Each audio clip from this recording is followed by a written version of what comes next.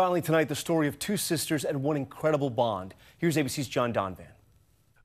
When a little girl named LouLou was officially adopted into the Brusnahan family the other day, even the judge got choked up. This adoption is in the best interest of this child. Because she knew the connections being made in this moment. They start not with LouLou, but with the young woman holding her, Katie Brusnahan, who was a baby herself nearly 2 decades ago when the Brusnahans adopted her, giving her 2 brothers, one of whom was also adopted, and 2 parents.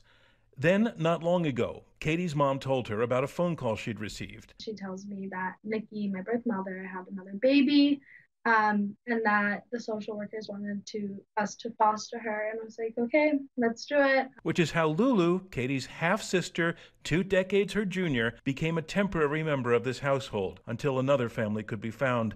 That at least was the plan. The Brusnahan parents, after all, were looking at their 60s. Probably most people our age are doing it as grandparent. But LouLou got to them.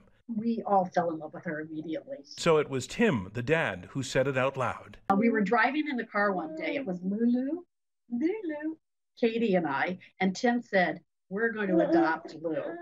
And that's how one family grew by one more, and 2 sisters found their connection under one roof. John Donvan, ABC News.